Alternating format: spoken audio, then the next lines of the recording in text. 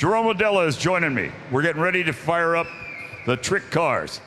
There's been some discussion about what cars we're seeing. Tell me about the two cars. Well, the two cars, one is a 1973 Grant King built Dirt Champ car.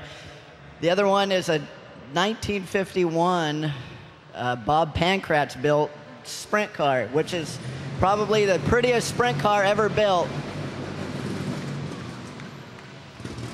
The sprint car is a 220 Offie, 4-cylinder. The white car, the number one, is a 255 Offie, 8-cylinder, which that car was driven by Al Unser. And then in 1970, I guess, it won every race in the whole season, didn't it? These cars look absolutely stunning. Stunning. They're beautiful. A 255 Offie. At the time, that was also the IndyCar engine, was it not? It was basically the engine of choice. It was lots of horsepower, but a very particular motor. Everything had to be right or it didn't work well. Yeah, it was about 450 horsepower, which back then is a lot. And nowadays, those Offie engines are rare. They're pretty dang valuable, and they're part of history. Okay, now let's take a second before those props come back out. You're racing. You're running this year on the USAC midget circuit, are you not? Tell me about the ride you got.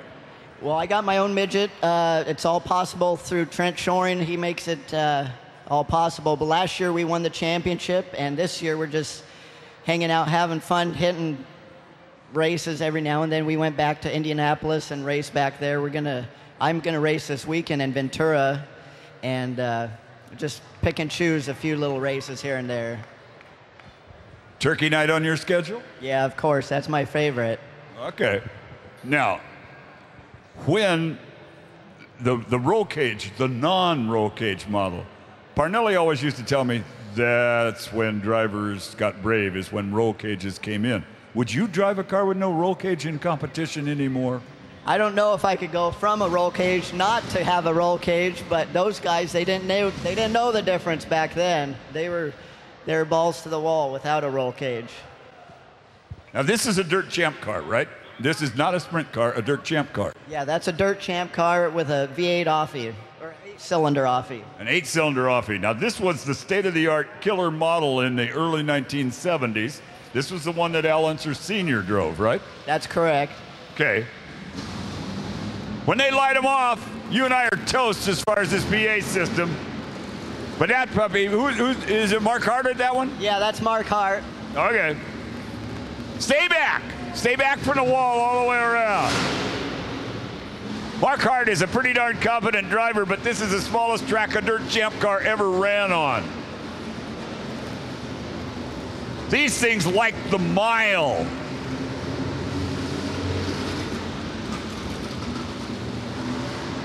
Pit gate is closed. Apparently the other one is being particular.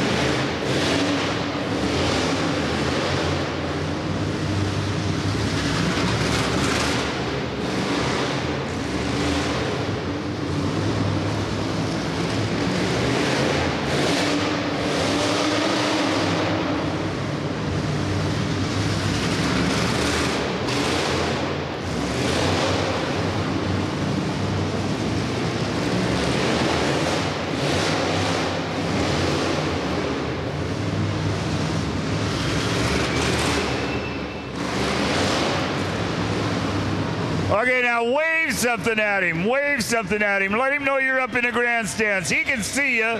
He'll be giving it a look. There's way too much wheelbase, way too much motor, way too much everything for this particular size of racetrack, right? Oh, yeah. Those things used to race on the miles, but that thing gave me chills going around here. I don't know about you guys. I see those things all the time, and that was pretty cool watching that. Who all do we have to thank for this whole deal tonight? Of course, Tom Malloy, Trent Shoring, that was Mark Hart that just went out there. Wally Pankratz was in the other one. I guess it didn't run. That's a quick little story behind that one. His dad built that when he was 6 years old, and now 60 years later, Wally's getting a chance to drive it. So they thought that was pretty cool. It is. That's way cool, man. Yeah, it was. Anyway. Jerome Rodella, thank you, sir, for your time. And I know your expertise. I didn't challenge it very much, but they're going to still be on display for a while, right? Yeah, till the end of the night. So everybody go down, check them out, take some pictures. That's a part of history right there. Great. And Jerome, thank you, sir, for all of your help.